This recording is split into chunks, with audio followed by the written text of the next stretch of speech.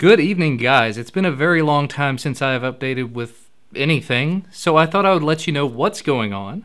I've gone ahead and posted a new Linux news video over on my website, thisweekinlinux.com. I'll have a link directly to the post or to the video on Blip TV if you'd prefer to go in that direction. So if you want to go check that out and see the info about the new Linux kernel, some changes to Ubuntu 11.10 and Fedora 16, and whatever else I've decided to talk about over there, probably going to be mentioning it in the title above, definitely go ahead and click the link in the description below. If you'd like to know why I'm doing this, I talked about it in the last couple of videos on this channel, talking about AdSense and things like that. Just giving this a try out to see how things work out, to see if you guys respond well to it.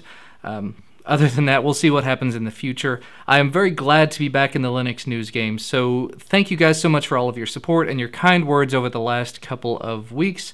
It's definitely been a very difficult time, and I do have to thank a couple of people specifically. I can't remember the names off the top of my head, but there have been 3 people that did donate to help support me, and it was perfect timing because the website had just come up for renewal, and it was almost exactly the right amount to pay for the website for 3 months.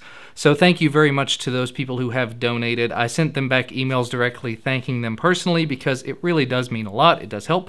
Not asking for any donations here, not asking for any handouts, just pointing out that I have received some support from the community, and it does mean a lot to me.